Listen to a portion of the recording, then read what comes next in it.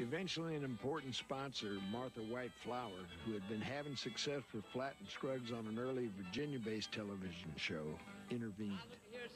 Martha White was a huge sponsor of the Grand Ole Opry, WSM. And it was like, look, they're our boys. Flatt and Scruggs, they're the boys, you know, and we're going to stand by them. And if they're not members, we're pulling our advertisement. So it was like, okay.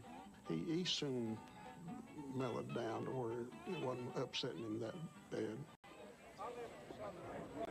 Thank you. I took my banjo apart for you. Shake hands with you. Put 2 Jim on there and I'll act like I know you. Bluegrass music that started in the 40s has prospered well through to the present day, in part due to the expanded fan base established by Flatt and Scruggs. They became an important part of the folk revival in the early 60s, made regular appearances on the hit TV show The Beverly Hillbillies, and their music was used in Hollywood film classic Bonnie and Clyde. We had recorded everything that we ever knew and could get our hands on, and was getting back into re-recording stuff that we had recorded earlier.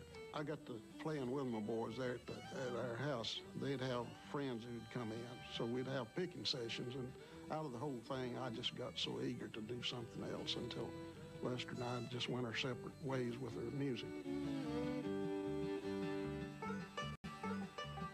Although Flatt and Scruggs eventually split up in 1969, Earl Scruggs continues to pioneer new uses of the banjo.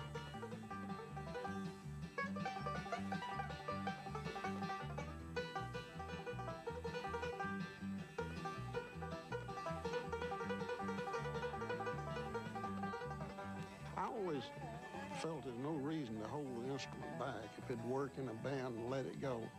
So I went with that feeling and never been sorry about it.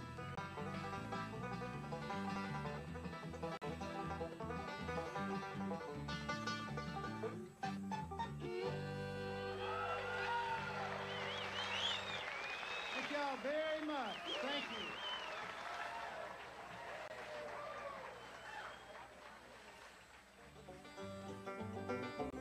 In the years after World War II, a new generation of country music fans was moving from the farm into the factories, oil fields, and coal mines.